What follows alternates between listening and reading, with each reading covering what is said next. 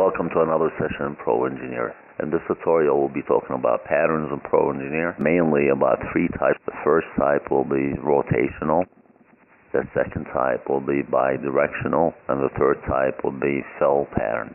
We'll start with creating a rotational protrusion pattern. Select protrusion. While it's selected, you could click on the pattern icon or right mouse click and select pattern. As the dashboard opens, select axis, and either from the work screen you can select this axis or select base axis from the model tree.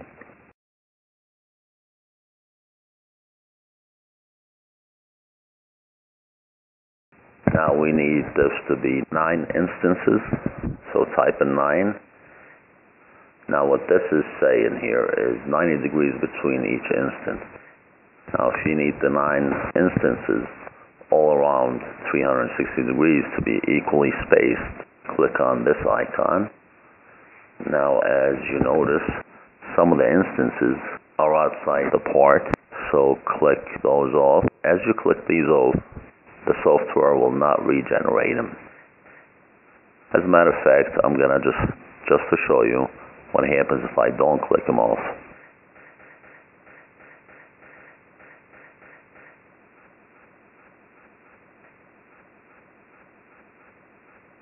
You can see the protrusion projected on 360 degrees. What we need in this tutorial is to click these 4 off.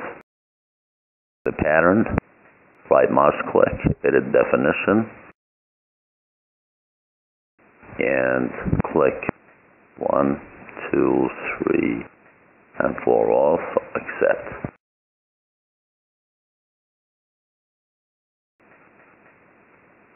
Next will be pattern in this cut. We'll go to the model tree, right mouse click, select pattern, change the type to axis, select the same axis. I'm going to select it from the work screen here. And for this cut we need 7 instances, thread around 360 degrees equally spaced. And as you view, you'll notice there is 4 instances that we don't need. So I'm going to click those off and accept.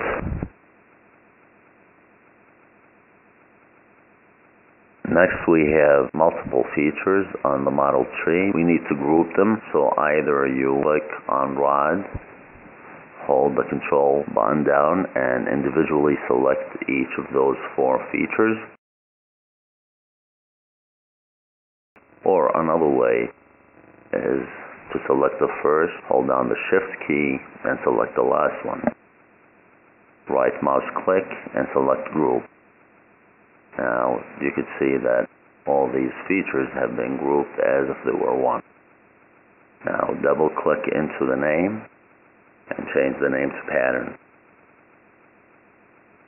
Now what happens here is this group is going to be treated as one feature by Pro Engineer. So to pattern this group, select the pattern on the model tree, click on the pattern icon, keep the type to dimension, click on the dimension here. For the first dimension we need to choose this dimension here. Click inside the dimension collector here, and it changes to a bit of a darker color. You may not be able to notice it, you can't see it on my screen, but this is white and this is somewhat a little bit off-white, maybe a beige. Now the easiest way to select a dimension is to click into its numerical value. This is for dimension 1. So I'm going to select the first dimension here. What this does is it tells the software the direction we need to increment in this direction, up and down. And the increments in this case will be 1.85. And that was 3 instances. Now click into the second direction collector and select this dimension. The increment for this direction is 1.2. And we need 4 instances. Now you could see on the work screen here that you have 12 instances. And that's 3 times 4. And accept. Now if you look back on the model tree, you'll see a whole bunch of groups regenerated. Now if you ask, do you really need to know how to pattern? Yes, absolutely. If you like saving time and effort, you definitely need to learn how to do patterns. Because imagine doing, each one of these is a group, and it has 4 features into it. You multiply that by 12, and that's how many you have to pattern individually. And then the next pattern, you'll see, that gets even worse. The next pattern is called a fill pattern. This little knob on the back of the port right here. Let me turn the axis display off so you can see it. It's right here, and it's called a knob. So select the knob, right mouse click, and select pattern, or click on the pattern icon.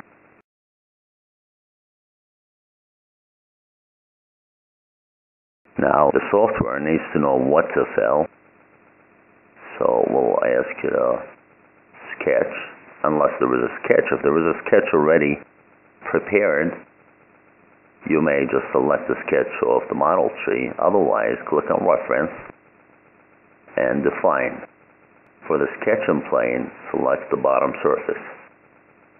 And it doesn't really matter what else you select, so just click on sketch. It's very important to reference these 2 edges. The long edges rather, not the smaller edges.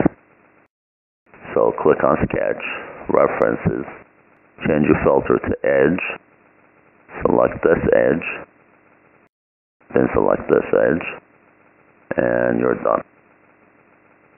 Now you have these edges, and you could use the offset edge. Select a loop, and select the first edge,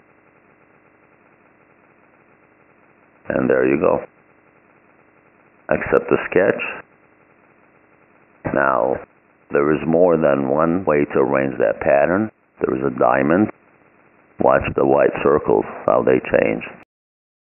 Triangles, circles, curve, which goes around the selected curve, and spiral. Each one of these has its own parameters. For our intents and purposes, we need it to be a square, and we need to set the distance between the centers of each instance to 0.85, and we need to set the distance between the center and the edge of the part to 0.35. Notice, if you set this to a negative value, it would create instances outside the port.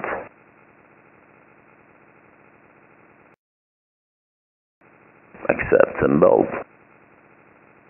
And if you look at this new pattern, it has a bunch. Now, would you really want to make these individually? Absolutely not. So learn how to do patterns. It would help you a great deal.